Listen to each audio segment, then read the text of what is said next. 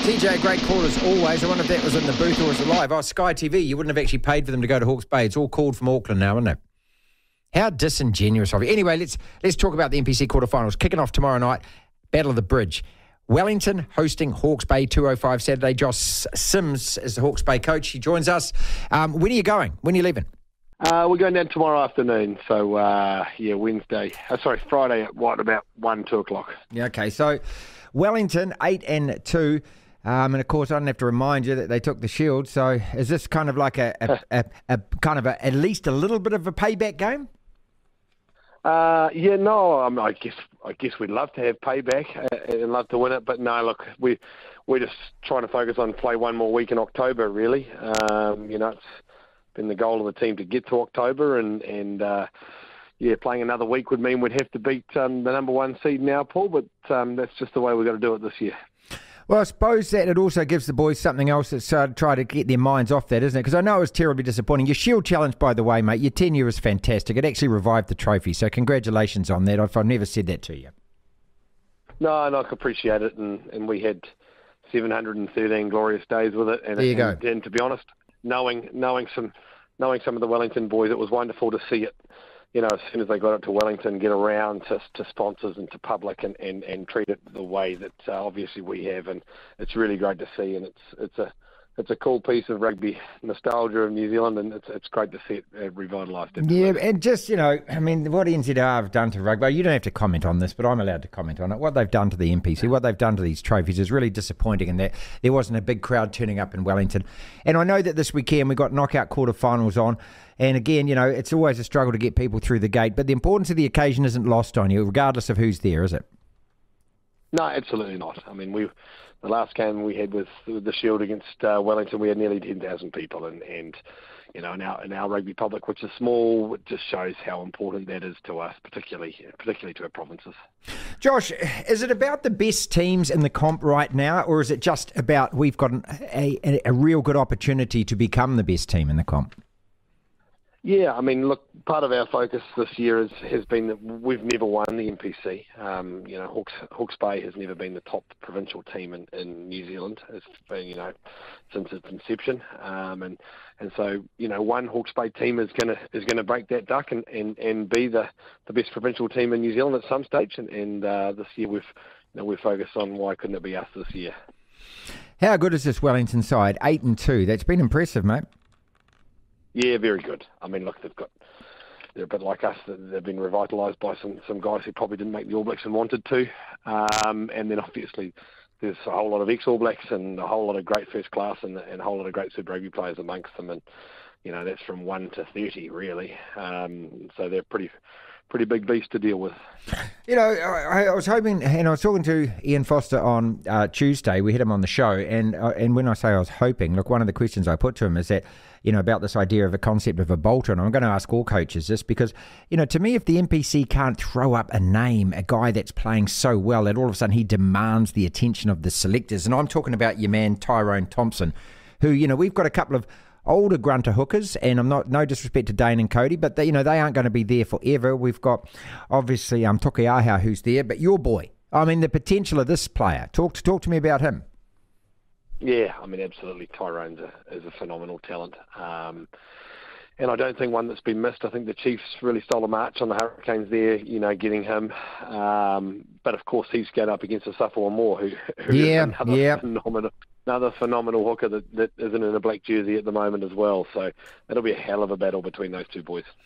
And is he aware of this? I mean, do you talk to him about it? That how the future is right there, man. You just keep training hard, believing hard, and that you know what's potentially available for you.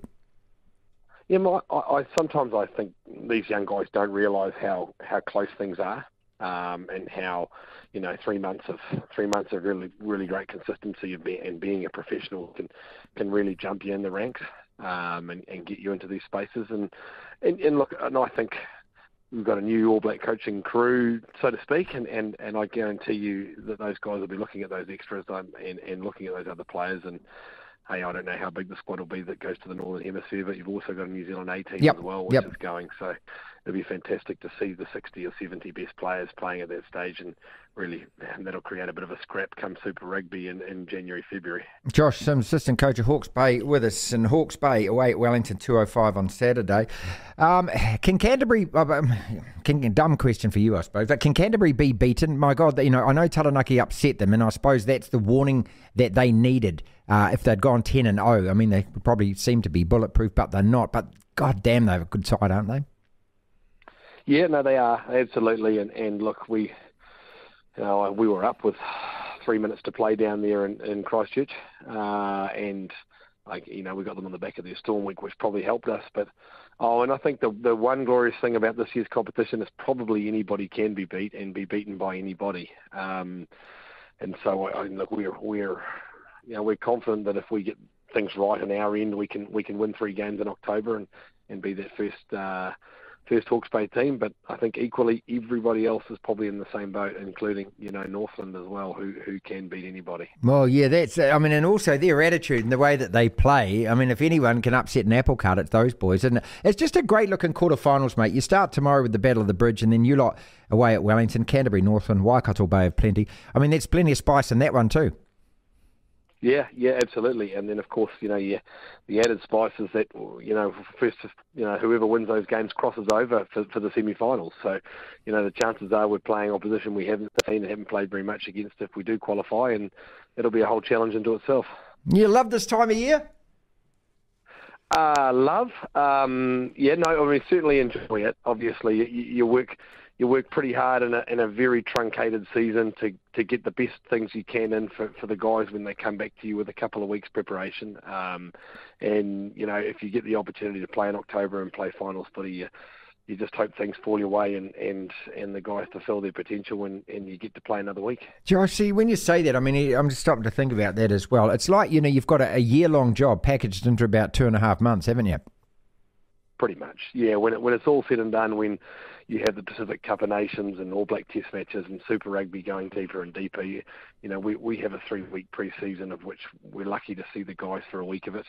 And then, of course, you've got to try and put it all together for round 1, and you have a storm week chucked in amongst there because you've got to squash it all up into the 12-week package, and all of a sudden it's all done and dusted. So yeah, it is certainly it's a marathon a marathon squeezed into a sprint space really, and it's the best you can do, and the boys understand that, and being alive coming in October now is the whole goal, and we've just got to have the best 80 minutes we can on Saturday at 2:00. So for a guy like yourself, does it pretty much mean that this overtakes and envelops your life completely for that period, does it? I can't see how it doesn't. Yeah, you have to ring my wife to ask that. But, yep, well, you've got to go and meet her first. You said smooth all that over, don't you? I'm home, honey. I'm home. Yeah. No, the one thing I do know is that there's some very long lawns at home that are going to take a hell of an effort to get under control once we do finish. But I'll be happy to see them grow a few inches higher over the next few weeks here and get them with the weed eater later. Well, look, I tell you what, I just think that yourself and your team, you make New Zealand rugby proud because you are New Zealand rugby. I know what I mean by saying that to you. I hope you understand what I mean by saying that as well. Yeah, no, and absolutely we appreciate it. We are a bunch of provincial players from Hawke's Bay and around New Zealand who love playing this game, love playing in front of our fans at home, and we don't take the national provincial championship lightly. We think it's pretty important. In fact, if we like to say it, it's probably the most important competition in New Zealand, and we certainly make sure we give it that stature.